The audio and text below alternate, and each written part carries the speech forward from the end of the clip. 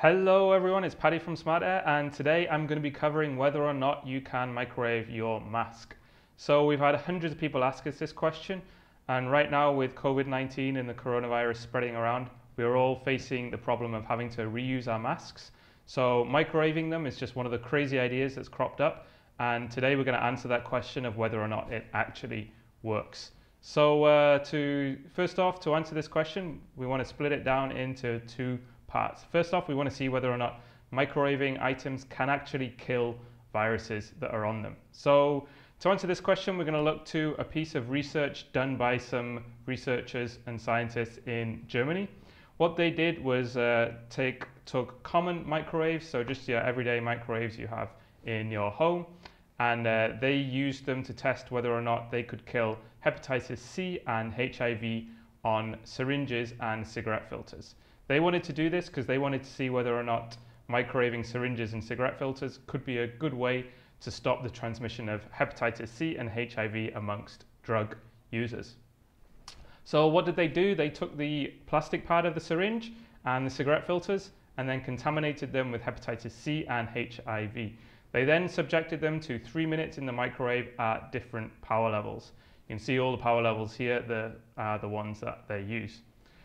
The results showed that microwaving at 360 watts for 3 minutes was enough to significantly reduce the virus infectivity.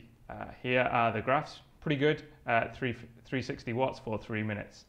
But to be on the safe side, these researchers recommended microwaving at 600 watts for 2 minutes or longer. The good news is most household microwaves on high can reach up to 600 watts. Here's the conclusion from these researchers. If you want to see the full paper, you can check out the link in the comments below. Okay, so that research was done for HIV and hepatitis C, but what about the coronavirus? Well spotted. The coronavirus is different from HIV and hepatitis C, so how long can that last when subjected to microwaves?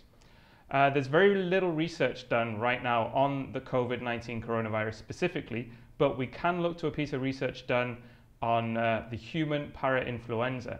So that's an RNA virus, very similar in some ways to the COVID-19 virus. They're both from the RNA virus family.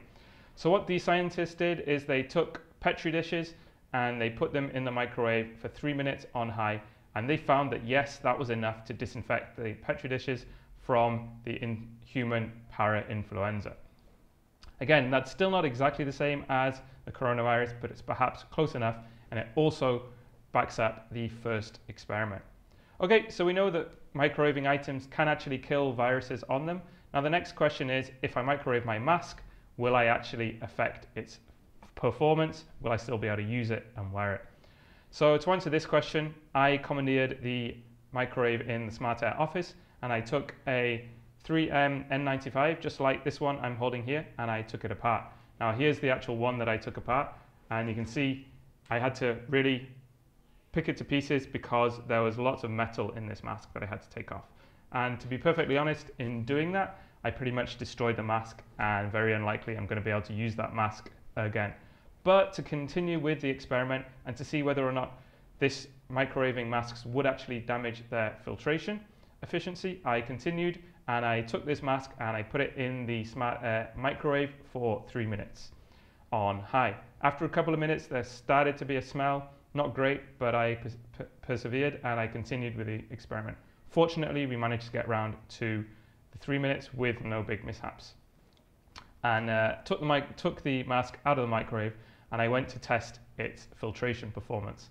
I used a similar method, or the same method that I've used on other experiments. You can find out those in the links below, such as this one where I tested kitchen towel paper to see whether or not that was an effective material for masks. And what I found with this mask, this N95 mask, was actually that microwaving didn't affect its effectiveness, didn't affect its filtration efficiency. So good news there, microwaving the mask didn't affect its filtration efficiency.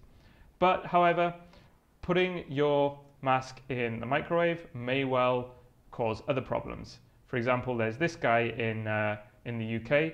There's reports of this guy who put his dishcloth or his tea towel in the microwave and he managed to set fire to his kitchen. So there's always the risk of putting items like this in the microwave. You may well set fire to them, or you may well damage your microwave. So bottom line, in short, yes, microwaving items using common household microwaves can kill viruses if you have them on high for at least 3 minutes. But however, putting a mask in the microwave, first of all, you might have to destroy your mask to do it. And secondly, your mask may well catch fire, or you may damage your microwave. So probably not recommended. Not one of the things that we would recommend doing to disinfect your mask. That said, there are much more reliable ways that also don't damage or affect the filtration efficiency of your mask. You can check out one of those ways in the links below, and leave any comments or any thoughts you guys have on the video. Great talking to you, and I hope this open data from Smart Air has been useful and will help you all protect yourselves at this time. Stay safe and breathe safe.